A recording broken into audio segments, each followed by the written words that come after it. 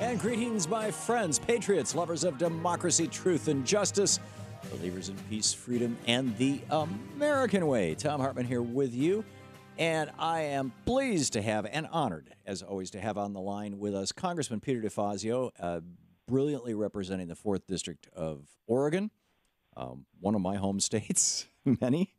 And Congressman, welcome back. Hey, Tom, how many home states can you have? Well, I'm working on 5. All right. I'll stick with 1. That's good. You're representing Oregon. I wanted to talk to you about the TPP and all this sort of thing. But before we get to that, there's 2 things that are at the very top of the news that I just wanted to mention. The first is Roseburg is in your congressional district, Roseburg, Oregon, where this shooting happened last week. I wanted to extend our consolation and our condolences and best wishes to everybody there and to you. I know this has got to be a difficult one for you. And I was just wondering where that situation is at and what your thoughts are on it and where we should go as a consequence of it. Well, the governor, the 2 senators, and I the governor got to the community that evening for a vigil. We couldn't get there until the next morning. We spent last Friday in the community. Met with first responders, met with people at the hospital who did an incredible job. One hospital in that town, and they did an amazing job with the mass casualty events. Met with the staff, and a lot of them are pretty traumatized. And then met with officials, local officials, and the community college, and we got a to-do list from the college on some things they need. One of which I'll be bringing up with the president tomorrow when he flies to Oregon on Air Force One to have private meetings with families of those who were killed. Yeah. Okay. And then the second, just quick question about top of the news stuff. Right now, the Republican caucus is meeting to nominate a future Speaker of the House. What do you know about what's going on, and what do you think is going to happen? Well, I don't believe that Kevin McCarthy will come out at today's meeting with 218 votes, which is what will be constitutionally required on the floor at the end of the month when Speaker Boehner resigns. And I expect there to be a lot of demands and horse trading going on in the interim for him to try to get to 218.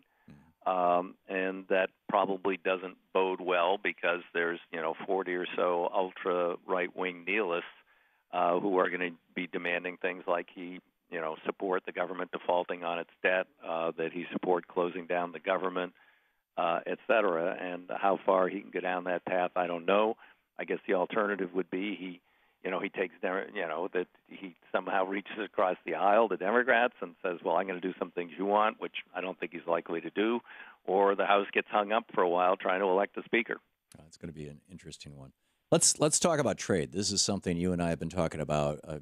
I think for a decade. It seems anyway. It probably is. That for my case, yeah. I'm sure it is. NAFTA, or before. Yeah. Actually, I was complaining about NAFTA in '96. I just wasn't on the air. Right. So anyway, Hillary Clinton has now come out and said that she opposes this deal as it is as of today, which was 2 days ago.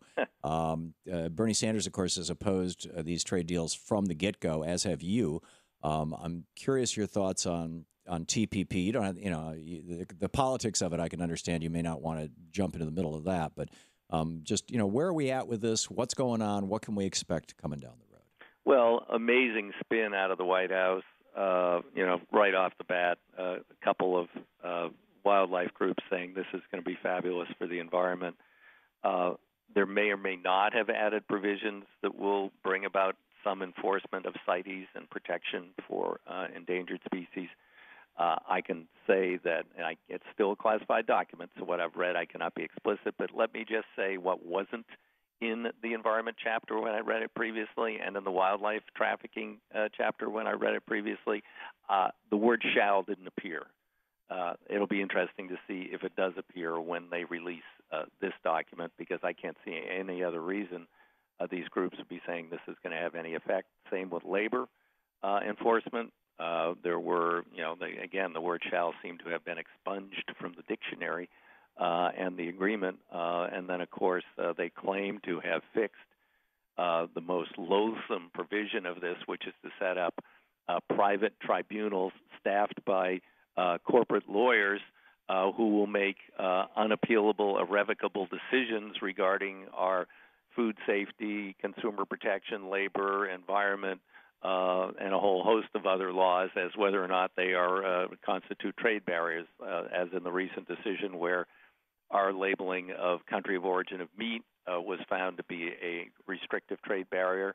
Now, we didn't have to repeal that law, and I didn't vote to repeal it, but the Republicans did. The alternative is paying a fine of $2.3 billion a year, or to say, no, actually, we're going to renegotiate NAFTA, which President Obama, as candidate Obama, promised. Time to renegotiate and get rid of this trash. The EU has said, no way we're having that in any agreement with the U.S., and we don't know if Australia got their way. They said, we're not signing any agreement that creates this corporate court that can attack our laws, because already their tobacco laws are being attacked under another agreement.